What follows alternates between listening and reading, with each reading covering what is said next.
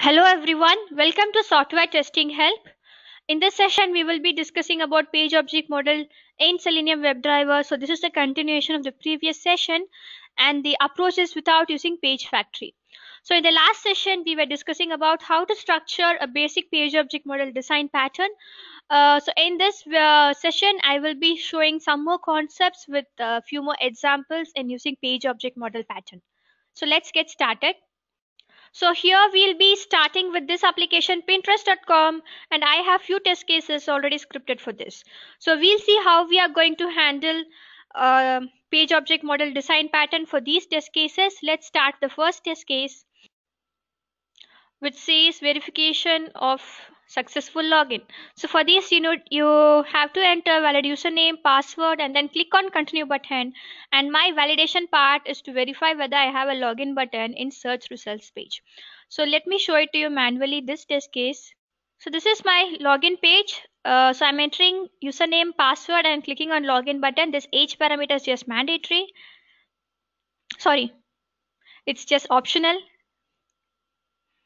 So here I need to verify whether I have a logout link in the search results page. So that is going to be my verification part.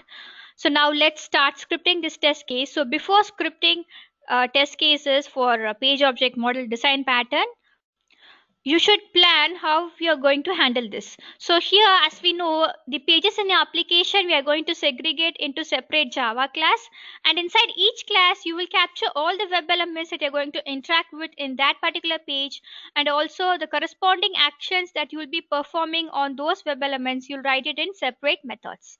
Okay, so now let's get started. Let's write separate classes for a search page. This is the search page and login page. So we'll create two Java classes. One is for the search page.java, and capture the web elements that we'll be interacting with. So this web element and the logout link. Similarly, in the login page, we'll be interacting with the email, password, and continue button. So we'll capture those and also the actions that you're going to perform. So let's start now. So here you can see I have two Java class created. One is for the login page, another one is for the search page. Now let me start with the login page. Let me capture all the web elements in the login page that I'm going to interact with. So I'm going to use by technique in order to identify my web element. So by is a class in Selenium.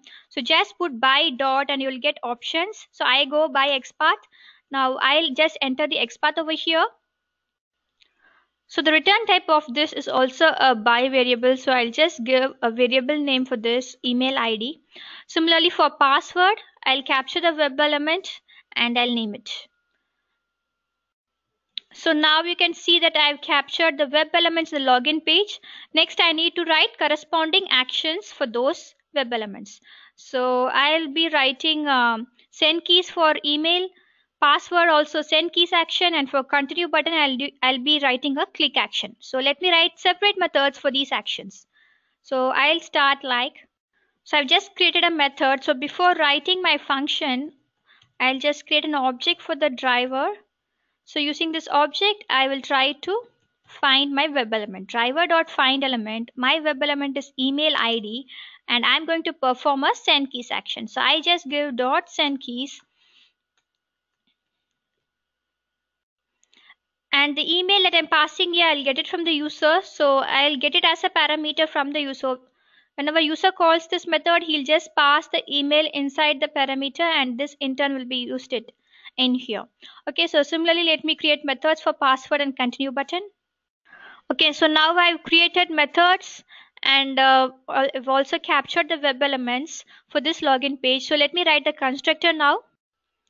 So here the reason why I've written a constructor is that I will get the driver instance of this object from the main method. Okay, so whenever an object of this class is created, directly the constructor gets called, and inside the constructor I will pass the driver from the main method, and that driver's instance I will use it in this login class. Okay, we already discussed about this in the previous video. I hope you have an idea.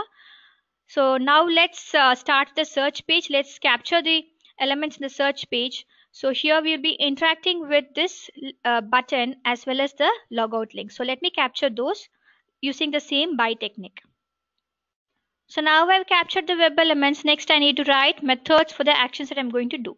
So first will be the click action on this, and the next will be I need to verify whether this is getting displayed, right? So I will include one more action also, just to wait for the page to load, since I will be navigating from this page to another page. It may take some time for the page to load, so I will add a wait method also. So here you can see I've included a method called wait for page to load. So this method will actually wait until more links is present on the search page. So this is a kind of implicit wait that I have mentioned. Next, I'll just write my action inside. Click on more options. So I'll say driver.find element more links dot click, right? So next is I need to verify whether logout link is present. So for that, I'll write a method now. So here I'll first identify the logout link. I will say driver.find element logout link, and then to identify whether that link is present, I have a method in Selenium called isDisplayed. So I will say isDisplayed, and then I'll return this value. So here the return type will be a boolean value for this condition. So it will return either true or false depending upon the logout link's presence. So I will return the boolean value in this method. So whenever user calls this method, he can just verify whether this method returns a true value to confirm whether the logout link is displayed. So that is how it will work. So let me add a constructor also for this class. Again, the reason why I added the constructor is that I'll get the driver instance from the main class and pass it to the object of the driver here. Okay, which in turn will be used in all the functions. So that is the reason I'm creating a constructor wherein I'll get the driver instance from the main class or from the user. So now I'm done with creating separate pages for separate Java class for my login page and search page. Now let us start writing our test case. So before that, uh, let's look into one more concept. So here we have click continue, right? So when you're clicking on the continue button, you're taken to another page, that is this page. So you're navigating from one page to another when you're doing this click function. So the return type of this method will become that page, search page. So what I'll do basically here is that I'll create an object of that particular search page and I'll return it. So with this, what are we trying to understand? In every page, you will have a method that will take you to the next page. So in this page, we have a method called click continue. This is taking us to the next page. So the return type of that method automatically becomes the object of the next page. So I will be returning the object of the next consecutive page. So using this object, I can access all the methods inside the second page. So that is how it works. Okay, so now let's start writing the test case. So I will go to my main class. So here I have my driver initiated in using my Chrome driver initiated, and then I've passed the URL, and then I've also declared a maximum wait time for my wait object. And in add after test, I've closed the driver. The reason why I gave a maximum wait time and I've initiated the wait instance is that I'll be using it in the search page over here, wherein I'll get the wait instance from the user. So that is the reason I put it in the main method over here.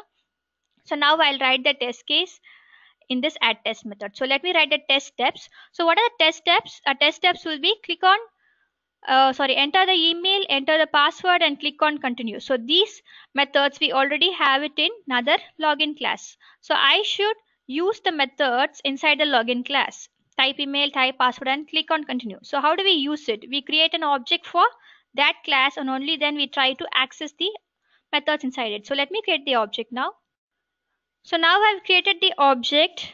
Next I need to use the methods inside it. So using the object, I say dot type email, and the email I'll send it from the user. So I'll just pass the email from the main method like this.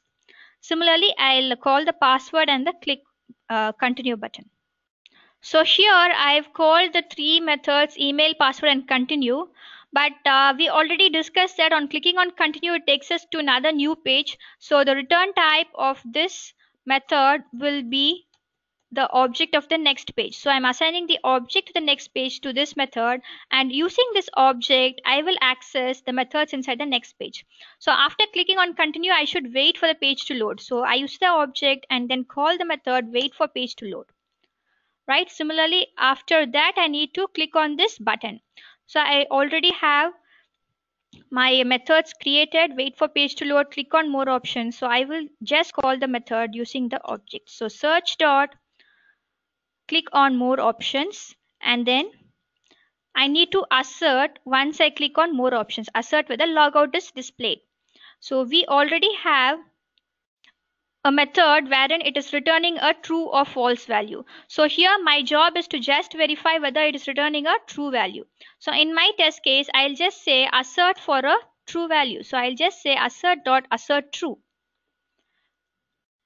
and then call the boolean condition which is present in that particular method.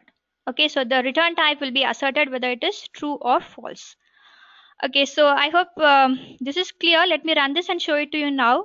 So I say run as testng. So now the home page got invoked. It should enter username, password, and click on continue button. Now login is made. It should verify whether logout is present. Yes, the test case has passed. So now let's look at the rest of the test cases. So here when you have a look at all the test cases, just read the test steps. It says enter URL, valid username, password, continue. Valid username, password, continue. So you can see that the first 3 steps are getting repeated for all the test cases, right? Which means that only after you make a valid login, you can proceed with the next steps in your test case. So in order to make our job easier, what I'm going to do is I'm going to write a single method for the first 3 steps. So I will write all the actions that I've split into typing email, password, and continue into a single method. Okay, so let me write a single method now and just add all these actions inside that method. So here you can see that I've created a single method called login, and all the actions I've included in this method itself. Typing the email, typing the password, and clicking on continue button. Okay, so after clicking on continue button, what happens? We are taken to another page. So what do we do when we are taken from one page to another? We return the object of the next page. So here my return type will change to the next page. Okay, and what I'll do basically here, I'll create an object of the next page and then return that particular object. So in the previous method wherein we click on continue and then we return the object, this happened in one single method. But in the method called login, after clicking on continue button, you are automatically taken to another page. So I am just including the return type of the next page in this method itself. So this method will return me the next page, right? That is the concept. So using this object, I will just try to access the methods inside the other page. So let us start using this in another test case. So we'll start with the logout test case wherein you need to make a successful login, and then click on continue button and then click on logout. So once you log out, you should verify whether you have a login button in your login page. So this will be my test case. I will go to my search page, make a successful login, click on logout button, and after logging out, I will verify whether I have a login link displayed. Okay, so here also we are dealing with 2 pages. One is the login page and another one is the search page. So here once a login is made, you verify whether this logout button is displayed, right? So for that I'm just including a function in the login page to verify whether the button is displayed. So here you can see that I've just added a method and returning the value whether it is true or false depending upon the button displayed or not in that particular page. And I've also added the login web element over here. Okay, so next I need to add one more method in my search page wherein I have to click the logout link. So here I'll add a method for clicking the logout link. So my logout link is present in the search page over here. So I'll add it inside that particular Java class. So here I've added the method for clicking the logout button. And again, when I'm clicking the logout button, what is happening? It's getting redirected to the login page. So I'm going or I'm getting a traverse from one page to another. So what do we do when we are getting navigated from one page to other? We return the object of the other page. So Similarly, here I'll return the object of my login page. So I'll get an object and I'll just return in this method. So using this object, I can then access the methods inside my login page. So let me write the test case for this in my main class. So here is my method, test case method, and here first I'll create an object for my login page and then make a successful login. So I'll be using this method login, wherein I've included all the three actions, and then I'll click on logout button and verify whether login is displayed. So first I'll create an object for the login class, and then using this object I'll call my login method. So here I'm just passing the username and password, and again in this method when you're clicking on continue button, so when you go to this method you see that you have a continue button getting clicked, and after that you're returning the object of the next page. So in my test case also I need to assign this method to the object of the next page. So I have just assigned the object of the next page to this method, and using that object I will access the methods inside the next page. So I click on more options in the next page, more options, and then I click on logout link. So after this I am getting redirected to login page again, wherein I need to verify whether I have a login button displayed. So that's what I'm doing. I'm clicking on more options over here and then clicking on logout, and after logout what is happening, again it is getting navigated to another page. So the return type of this method will be my another pages object. Okay, so using this object again I will use my my pages method. So my method is login dot verify presence of login button. So here I will verify whether I get a true or false value depending upon whether the button is displayed or not. So I will just assert whether I get a true value. So my test case will be assert true of this log. Using the login object I'm just calling the method verify presence of login button. So that's it, as simple as that. Okay, I hope you got an understanding. So whenever you have a method wherein it takes you from one page to another, you should always return the object of the next page. Okay, and then using that object you are free to access the methods inside the next page. So that is how it works in page object model design, and you should segregate your pages in your application to separate Java classes like this, and also the methods inside it that you're going to perform. And your test case will only have the test steps basically. So you'll just call the test steps using the methods using the classes object, and you'll directly write an assertion at the end. So that is how page object model works. I hope you got an understanding on this. In the next video we'll be discussing about page object model using page factory method. So let's meet in the next session. Thank you.